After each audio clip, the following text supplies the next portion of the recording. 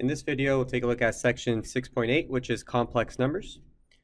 Now, our first objective is the complex number I.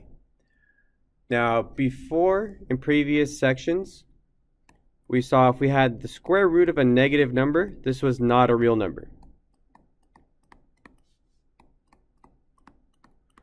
Okay. Now we're actually going to be able to simplify these types of problems using a complex number system. So the complex number I is equal to the square root of negative 1, which means that I squared is equal to negative 1. So if we have I is equal to the square root of negative 1, I'm just going to show you how we get this property. If I raise both sides to the second power, essentially what happens here is square root and second power cancel out. I'm left with I squared is equal to negative 1. Let's take a look at some examples. So express in terms of I, we have the square root of negative 5. So now square root of negative 5, I could break this apart as square root of, let's say, negative 1 times 5, which in turn I could break up into square root of negative 1 times the square root of 5. But now square root of negative 1 is equal to I. So I have I times the square root of 5. Or, depending on which textbook you use, you might also see it as square root of 5 and then times I.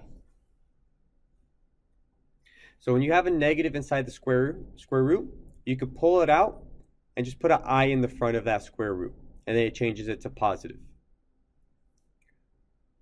Let's take a look at another example. So square root of negative 25. So first, I could get rid of that minus sign inside the square root by taking out an I. So this would be I times the square root of 25. But now, square root of 25, I could simplify that. Square root of 25 is equal to 5.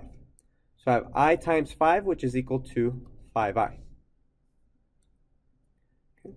So now remember, when we were dealing with square roots, we're trying to look for a number where if we raise it to the second power, will give us negative 25. Well, if I have 5i, if I raise it to the second power,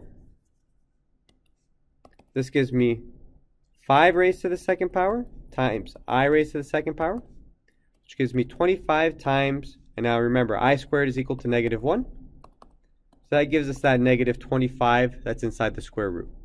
So 5i works in this case. Okay. Next problem, expressed in terms of I. Now we have negative and then square root of negative 11. Now be careful with these types of problems because that minus, I don't change that into plus. So I have to actually perform the square root part first. And then negative stays on the outside. So this becomes negative. And now the negative inside the square root, I could fix that by putting an I on the outside. I have times square root of 11. So I have negative I times the square root of 11. And now square root of 11, I can't simplify it because there isn't a whole number where if I raise it to the second power, it gives me 11. So I just leave my answer in this form. Next problem, I have expressed in terms of I have negative and then the square root of negative 36. Okay, so first I have to fix that negative inside the square root. So I have to pull out an I. And now I'm left with just the square root of positive 36. Well, positive square root of 36, that gives me 6. So I have negative I times 6. This gives me negative 6i.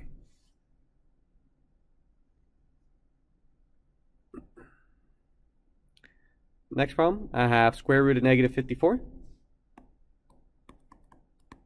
Okay, let's fix the negative inside the square root first. So I have I times the square root of 54. And now let's see if we can simplify the square root of 54. So let's break down 54 using a factor tree. So I could break it down with 2 and 27. 27 I could break down with 3 and 9. And then 9 I could break down with 3 and 3. So when we're dealing with square roots, remember we need 2 of the same number in order to take it out of the radical. So since I have 2 3's, I could take that 3 and put it on the outside.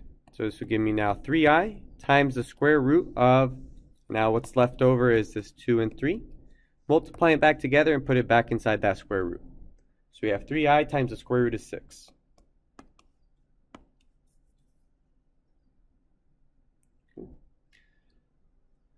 Next problem, expressed in terms of I. So we have square root of -4 plus the square root of 12.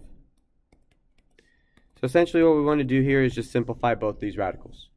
Well, square root of -4,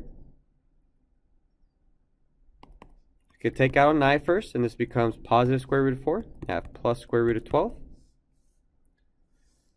Square root of 4 gives me 2, so I'm left with 2i plus, now square root of 12, let's simplify that. I could break down 12 into 2 and 6, and then each one, and then the 6 I could break down to 2 and 3. So I have 2 of the same number here, so I could take that 2 out, put it on the outside, and the 3 goes back inside that square root. Now, one other thing when we're dealing with complex numbers, you want to write the complex part at the end. So I'm just going to rearrange these terms. This would be 2 times the square root of 3 plus 2i. So the complex number part goes out the end of your solution. This is called standard form.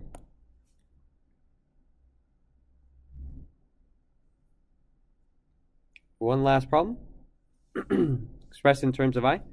So I have 6 minus square root of -84. So remember, first I have to take out the negative from the square root. So I have 6 minus.